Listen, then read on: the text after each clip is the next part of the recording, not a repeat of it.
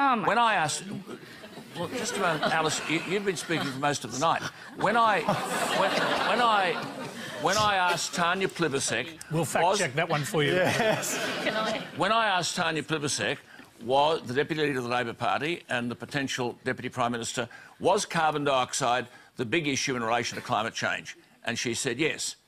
I then said, well, that being the case, what percentage of the atmosphere is made up of carbon dioxide? And she said, I don't know. And I said, hang on, you don't know what percentage of the atmosphere is carbon dioxide, and yet you're prepared to stand the economy on its head to address a problem, the detail of which you don't know. So when I then explained that the percentage of carbon dioxide in the atmosphere, Alice, is how much?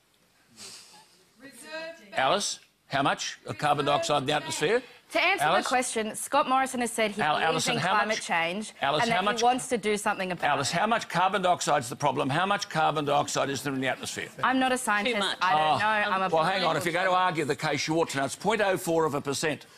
And of that 0.04%, human beings around the world create 3%. And of that 3%, Australia creates 1.3%. So for the 1.3% of 3% of 0.04%, we then decide to have a national economic suicide. Alan, I'm happy for you to have made that point, which